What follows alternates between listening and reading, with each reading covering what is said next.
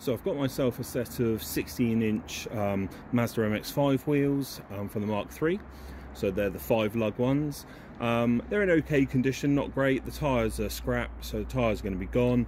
I've got a brand new set of track day specific tyres, as you can see to the left. And then what I've decided to do, because you know we are all about looks, want to make these pretty. I wanted to make them good looking when I'm out on track. I've normally got 17s on my car, but I've gone with 16s just because there's a better range of track tyres and things like that, and maybe they're a little bit cheaper as well, so that's good.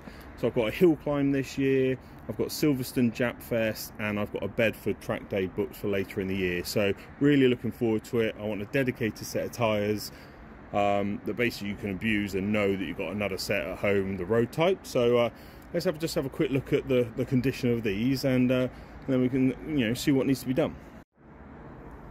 So just picking one out randomly, as you can see, these have got normal wear. You know, the corrosion is starting to happen, the lacquer's gone.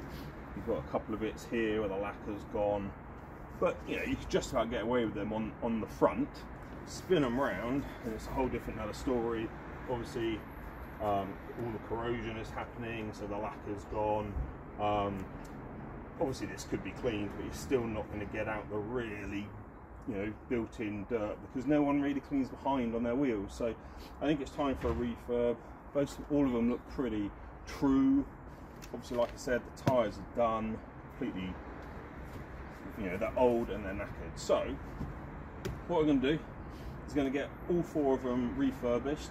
Got a local company, Wessex Wheels, that are going to, they're just down the road in Bournemouth, so I'm going to take these over to them. I've already spoken to them and take these over to them. They said they could turn them around in one day, and then what they're going to do is they're going to take all the old, tyres off, refurb the wheels.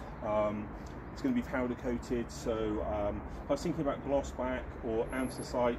I think I'm going to go with anthracite, just because I think it looks pretty good. We'll find out, won't we? So going to get those done, all these tyres off. So the whole service is going to be all these tyres off, all the wheels refurbished, and then new tyres put on, balanced, and then ready to pick up. So it's a full service they're going to do. So really good to get ready for the season, and I can't wait to see how they turn out. Dropping the wheels off at Wessex Wheels. Going to get these 4 refurbed and looking good, ready for the season.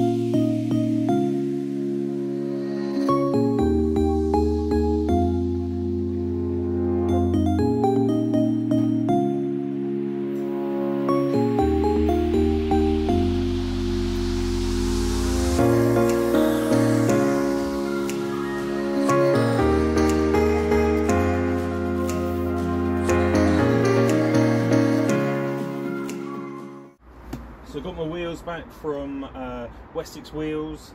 Done a great job. I went for the gloss black in the end. It does seem to show a lot of marks, but that's just gloss. It looks good. It's got a bit of the release compound on it, but yeah, really nice finish.